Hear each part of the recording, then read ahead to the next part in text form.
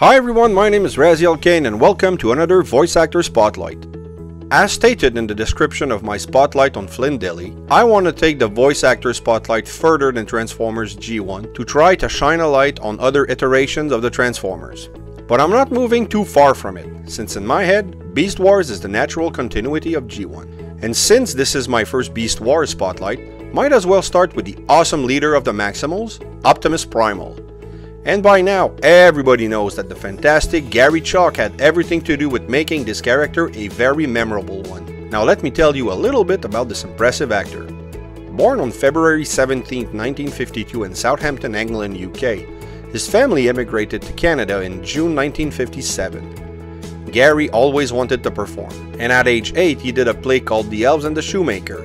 He also sang in the Boys Club Choir on TV, and did a lot of other projects in school as he had the bug for performing. He did many odd jobs before realizing he wasn't cut out to be a stockbroker or a waiter, so he enrolled at university in hopes of becoming a teacher in English literature and anthropology. But it was then that he discovered the theater department. He loved the shows and really wanted to be a part of them. So he auditioned for said department at Studio 58 at Langara College in Vancouver. He got in and found his place. And the first time he got paid for a gig, he realized it could be how he made his livelihood and decided to become a professional actor. I also know he was in the military at some point because Patriot Prime chatted with him at TFCon Baltimore and they both talked about being artillery veterans, but I couldn't find traces of it online. Now let's take a look at Garry's roles, and there's a lot of them. He's listed for 292 roles from 117 cartoons out of a total of 427 actors credit on IMDb.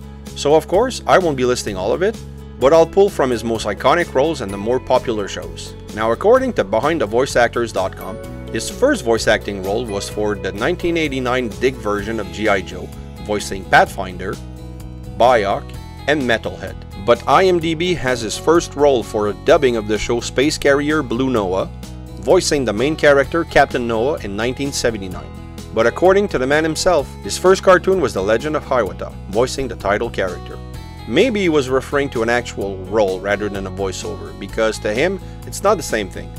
His first screen-credited role was for the movie Mr. Patman, where he played a policeman, and that will become recurrent for him. He's been a representative of the law or a military officer in many shows. Once, he asked a producer if they had a doctor, a psychologist, or a young lover he could play. The producer said, "No, you look like every cop I know, so you're the cop." To him, it's both a blessing and a curse, because it does get him work, even if it's similar roles. But he enjoyed doing more varied roles. In the 80s, Garry appeared in a lot of movies and series, being used as an extra, and also guest starring in popular shows such as Airwolf, where he guest starred twice, The Fly 2, and playing 3 different characters on MacGyver. He also appeared in Wise Guy and Danger Bay. In cartoon, you heard him in Captain N the Game Master as King Hippo, but also as 16 guest characters. Moving to the 90s, on screen he guest starred in the series Highlander, Neon Rider, Cobra, Hawkeye, Mantis, The Comish, Sliders, Poltergeist The Legacy, Millennium, First Wave, Dead Man's Gun, Viper, and The Sentinel. On top of that, he did tons of TV movies, but my favorites are Generation X, where he played Detective Gaines, and Nick Fury, Agent of S.H.I.E.L.D., interpreting Dum Dum Dugan. In animation, he was extremely busy, but my favorites are his role in Bucky O'Hare and the Toad Wars, where he voiced Commander Dogstar and Al Negator, reprising the latter for the video game. He worked on Conan the Adventurer in the role of Conan's father, Snag, Gora, and Torinon, as well as playing 7 guest characters on the adventures of Sonic the Hedgehog.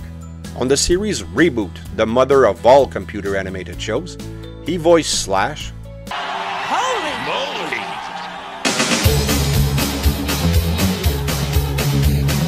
Turbo, Al's Waiter, and 20 other characters. Of course, Beast War was the show that cemented him in our own personal Hall of Fame. Garry used to do a lot of TV and radio commercials, and worked for Hasbro on TV ads for Generation 2 toys. While he was working for Mainframe, they got the contract for Beast Wars, and he first auditioned for the part of Megatron. But eventually he got the part of Optimus Primal, warming up the character, making him sound more human, coming across as a father figure. I will not give an order I would not be willing to do myself. But I was capable of giving you better cover fire. You were not. He felt that he had to sound real, not a machine or a treated voice. And I think it worked perfectly since Optimus Primal had very different relationships with each crew member as a father would. He's really happy with the role, but did admit he was disappointed with the turn it took in Beast Machine, like replacing the iconic "shut up rat trap" with "no, choose a wiser path." Something I didn't know, he's the one who voiced the original Megatron when Beast War Megatron is playing the Golden Disc hidden message for Covert Agent Ravage. Garry also voiced 24 characters on Extreme Dinosaurs, including Bad Rap, and he voiced Commander Medstar and Emperor Femur on Shadow Raiders. He then worked on Sonic Underground, voicing Dr. Robotnik, and 6 guest roles. As mentioned earlier, he voiced Optimus Primal in Beast Machine, and we appreciate the offer, but perhaps you should sit this one out. It'll be hard enough for us to survive in there with all of the Citadel's automated defenses. Also the Optimus Prime hologram. In video games, he reprised the role of Slash in 3 more for Reboot, and Optimus Primal in Transformers Beast Wars Transmetal. Then we hit the 2000 and he's not less busy. On screen he got a few recurring roles, like in Beggars and Choosers where he played Lieutenant Mosh, or in Dark Angel as Lieutenant Walter Eastep. On Cold Squad he portrayed Inspector Andrew Polachuk, while on The Dead Zone he performed the role of James Tilson. And of course in Stargate SG-1, you've seen him in the memorable role of Colonel Chekhov. He actually had to learn Russian for that role. For the animation industry, you heard him on Action Man as Gangrene, the 2002 He-Man and Masters of the Universe as Men-at-Arms, and 7 guest roles. Then he went on to play Optimus Prime for Transformers Armada, Energon, and Cybertron. When he got the role of Optimus Prime in the Unicron trilogy, the studio wanted him to do Peter Cullen's Optimus, but he refused. He compromised by making him less human, a little more truck. To the Decepticons, they are nothing but slaves. He did many other voices like in 321 Penguins, 2002's Treasure Island as Captain Billy Bones, 6 roles on Class of Titans, and various roles in a few Barbie computer animated productions. And I have to mention that he played in my favorite series of all time, Supernatural, in the episode Movie Monster, where he played Sheriff Dietrich. The next decade had recurring roles on screen for him, such as Lieutenant Michael Oakes in The Killing, Sheriff Troy Davis in Cedar Grove, Deputy Ken Hills in Blackstone, Mayor Bascom in Murder, She Baked, Lieutenant General G.J. Walker in Arrow, and Arvid Knudsen in Unspeakable. For cartoons, he was involved in My Little Pony Friendship is Magic, as All Aboard, Prince Rutherford, and Fido the Diamond Dog. He also portrayed Forge Ferris in 4 Max Steel animated movie, and played Kilo in 3 Lego Ninjago TV shows. On Voltron Force, he played Sky Marshal Wade, Manset, and Bouncer, while on Superbook he played 8 characters. And recently you could have seen him as Roger on The Now, Herb in Day of the Dead, Connie Edwin Harris in Tribal, and he just finished wrapping production on a movie called Colorblind where he'll co-star as Walton. Also in recent cartoons he's Woody in Monster Beach, as well as Gordy in Chip and Potato. Garry once said in an interview that he loves voice acting because it's the purest form of acting.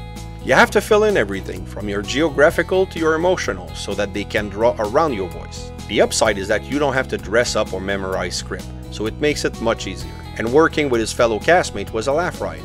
The downside is that you no longer record with your fellow actor. Garry is a fantastic actor, and his tips on voice actings are amazing. How to him it's all about which resonator in your body you place the voice. Check the link in the description. He's amazing at explaining how to figure out the voices of a character, starting with the laugh. Garry is very active in conventions, appearing on panels and voice acting classes, and he's also a well-established musician. I hope you've enjoyed this brief overview of Garry Chalk's career. If you did, please like, subscribe, and hit the bell. Also leave a comment, I really like reading you guys. Keep coming back, I have more on the way.